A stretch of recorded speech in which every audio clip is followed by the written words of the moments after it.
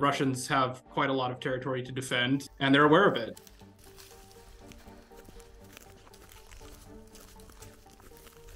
What the Ukrainians will seek to do in their offensive is to pierce the Russian line. And so the length and the width of these defenses is structured to prevent that.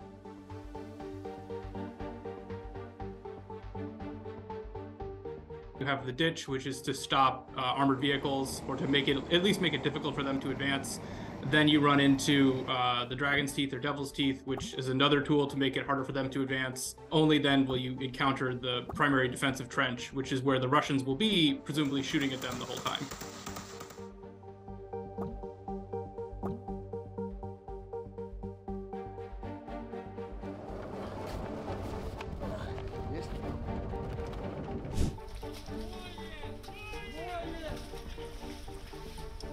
Шановні воїни, вже скоро головні битви. Ми маємо звільнити нашу землю і наших людей з російської неволі.